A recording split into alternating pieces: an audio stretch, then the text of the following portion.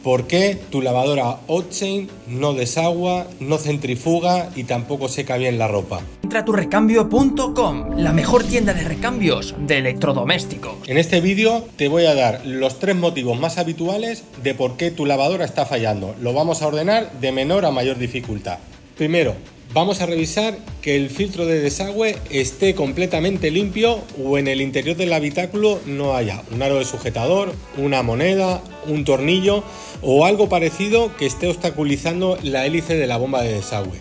Segundo, ahora que tenemos el filtro quitado, vamos a probar con un destornillador que la hélice de la bomba gire correctamente. Tercero, vamos a revisar que la tubería de desagüe, que el agua salga sin ningún problema. También vamos a revisar que en todo su recorrido la tubería no esté estrangulada. Si con estas 3 acciones no has logrado reparar tu lavadora, te aconsejamos que llames a un servicio técnico, ya que vas a necesitar de conocimientos un poquito más técnicos.